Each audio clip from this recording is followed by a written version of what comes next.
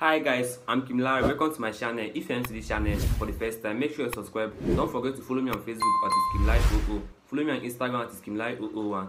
The Nigerian movie industry really need a serious prayer as another actor keep on dying now and ever, and it has not been in high number. What is really going on? It is really sad to announce to you that our beloved Nollywood actor Don Buran and Afeez Agoro is no more. I didn't really know what is going on in the Nollywood industry because the actors and actresses have been keep on dying. But in this video, I'm going to tell you what happened to this actor that died recently.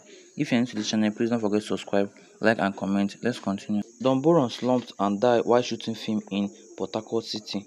The actor is best known for his Royal Father traditional royal movie. He died on Thursday after a slump while shooting film in Port Harcourt City. He was 56 years old before he died. His death happened a month after the Nollywood industry lost a vibrant actor, Obinna Nwafọ, who is popularly called Sent to Obi, in the cold hands of death. He slumped while he was on a movie set and immediately he was rushed to the hospital. The actor was said to suffer a partial stroke which resulted to high blood pressure.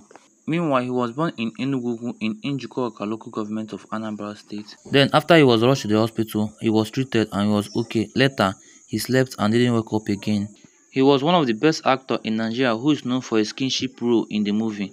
Don Buran started his acting career way back in secondary school days when he was involved in stage plays, but he went professional after joining the movie industry in 2000. And since then, he has acted in many numerous movies before he died. Apart from this actor, another actor who is popularly known as the tallest man in Nigeria died today also. Afeez Agoro reported death at the age of 48 years old. He was measured by 7 feet by 4 in tall, reported death on Wednesday night at Lagos University Teaching Hospital after battling with an ailment known as acromegaly. Meanwhile, he was widely recognized as the country's tallest man in Nigeria. He was confirmed dead today after he developed some complications and was rushed to the hospital on Wednesday, but he died that Wednesday. After the death of the Nigerian tallest man was announced, the Nollywood industry has been devastated. Everybody has been shocked about the news about the two actors that died today. So guys, what do you think about this video? Drop your comments, make sure you subscribe, like and comment. Follow us on Instagram and also on Facebook. Thank you all for watching the video. See you guys in another video.